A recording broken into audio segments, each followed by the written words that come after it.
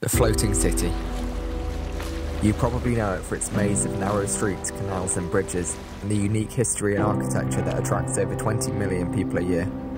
If you were to visit Venice in the middle of June, it can be easy to forget that these ancient streets are home to 50,000 Venetian people, but it's a home that has become increasingly more unaffordable and unlivable.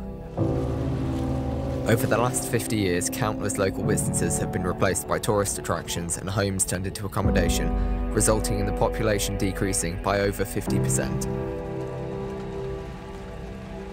In 2020, everything changed. With the restaurants abandoned and gondolas deserted, it was clearer than ever how much Venice needs tourism to survive.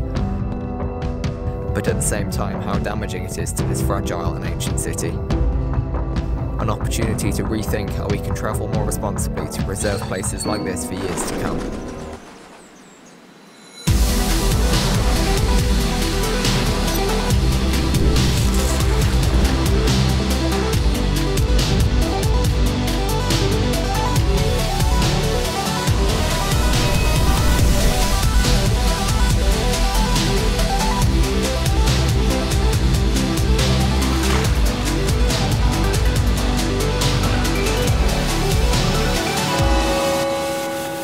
It may be the tourism that supports the economy, but it's the Venetian people that support the foundations of the city.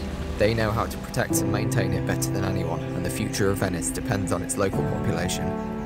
It may be impossible to eliminate the negative impacts of tourism, but by travelling off-peak, supporting local business and tour guides, and getting off the beaten path, we can maximise the positive impacts of tourism to the people of the city.